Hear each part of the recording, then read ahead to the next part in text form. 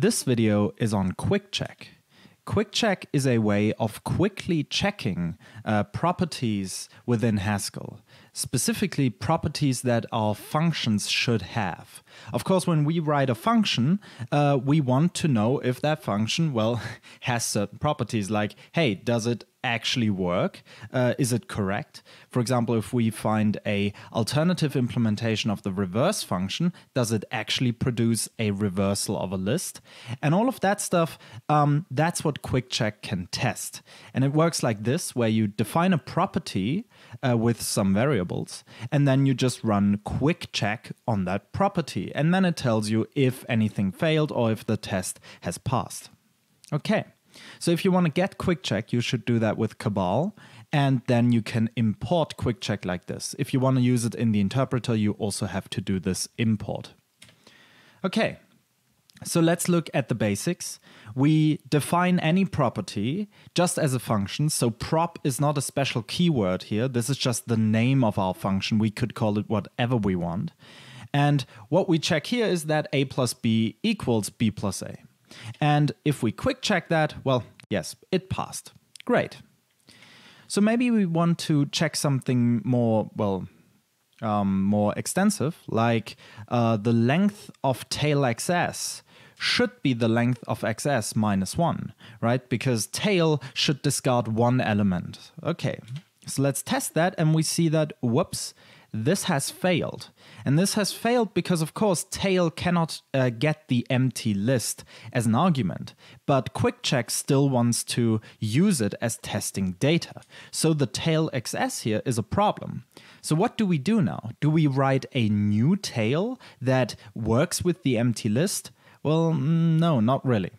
What we have to do is we have to tell QuickCheck to restrict the testing data to some other property.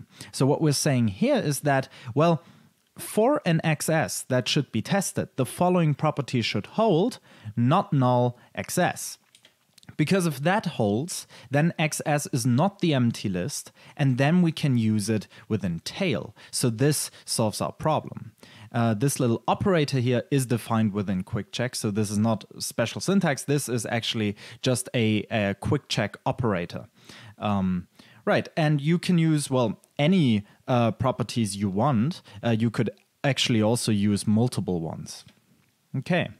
And as we can see here, now the tests passed because, of course, this property should be true. But, and that's the important thing, 10 of those XS were discarded because QuickCheck tried to test the empty list 10 times. Okay, if your property is way too specific, something like x equals a certain value, like x equals 1 or x equals 5 or something like that, then the testing will be, well, it won't work at all because QuickCheck will just tell you that it ran out of test cases and it has no idea what to check, and it will give you some statistics on that. Okay.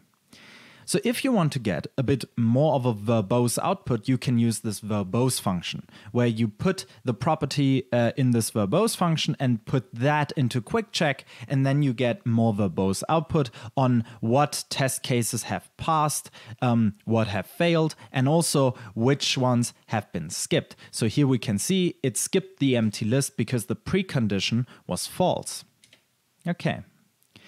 So as we can see here, we test for equality with the simple equals within Haskell. And what we're actually checking here is if the function application with the equals in the end results in a true. But that's not really what we're checking, right? Because we don't actually want to check if this function returns true. What we want to check is if the data that we get out of this is equal.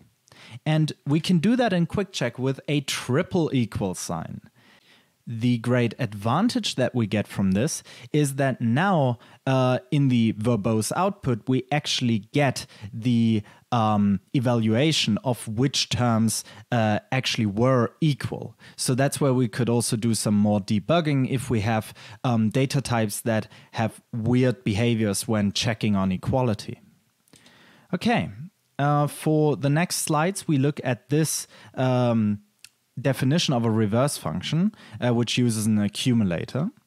And what we want to check is if the output of reverse XS equals the output of ref XS, because now we want to check if our reverse does the same as the standard reverse function. Okay.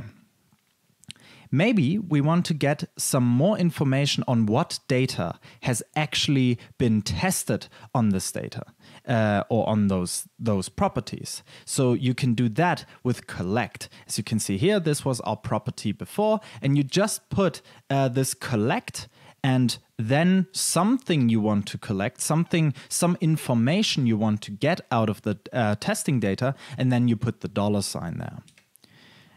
And then, after doing the quick check, you can see that you get some statistics on the properties we wanted to collect. So what we wanted to collect was the length of XS.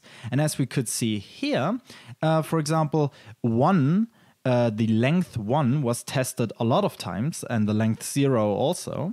The length 26 for some reason was also tested quite a few times.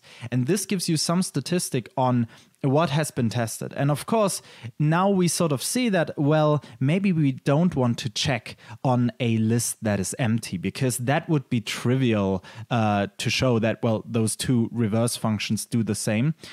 Maybe we want to restrict that a bit more with a precondition.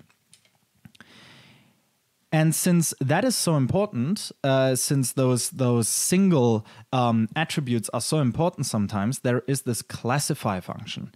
This classify function now collects how many of the test cases were empty, as we called them, simply by checking if the length of XS equals 0. So for all the testing data where length of XS is 0, this testing data is labeled as empty. And then when you do the quick check on this property, you can actually see a percentage of how many of those were empty. You can, by the way, use multiple collects and multiple classifies within your property in order to get even more information on the testing data.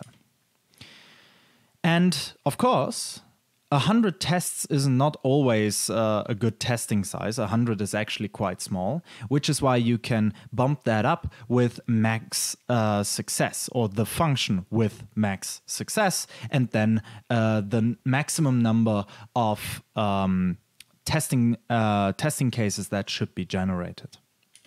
Okay. But something we haven't looked at right now is something which is actually hugely important for the tests. We haven't looked at types. Because the question is, when we tell QuickCheck to just generate some testing data, well, what is the type of that testing data? And sadly, often it is actually not really useful for our testing purposes. So let's look at the lookup function. The lookup function takes a list of tuples that have keys and values in them, and lookup basically spits out a just of a value if a tuple exists where the key we want to look up, the k, is the first element of that tuple, and v, the value, is the second element of that tuple. So that's what we want to check here. If we put that binding into a pre-existing map, does that actually work? Does this lookup in the end generate what we want? Now, if we look at the testing data, we see something that we might not want to see. It checks everything with the empty tuple. Because lookup basically tells you that the key has to be able to be checked for equality. But we have a big problem here. When doing the tests with empty tuples, this will trivially always be true, because empty tuple only has one value, which is the empty tuple. So this is not good testing data. This will always be true, and this doesn't actually check what we want to check with this property. Which is why we can specifically tell QuickCheck what the types should be. But here actually we're cheating a bit, because we're creating this new variable called types, which we never use, but we put the k and v in this case into a context, because we say for this statement k and v have to be ints.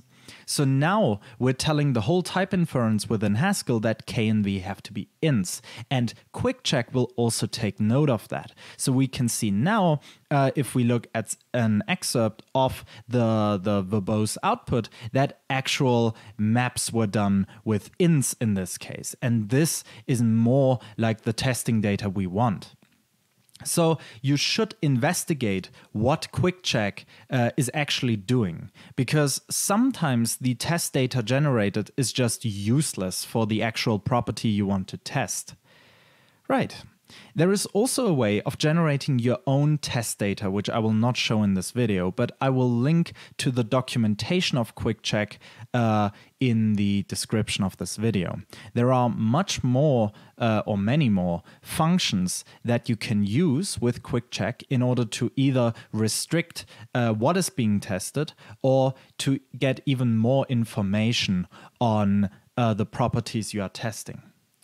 And property testing is, of course, a very nice thing because it gives us some insight into how our functions work, but of course they don't prove the correctness. Even 1,000,000 test cases don't prove that your function is correct. It shows that in those 1,000,000 test cases, there have been no problems and the property that you wanted to test actually holds. But again, it just doesn't show that it's correct. QuickCheck is not a verifier. QuickCheck is just, well, what the name implies. It's a quick check of properties.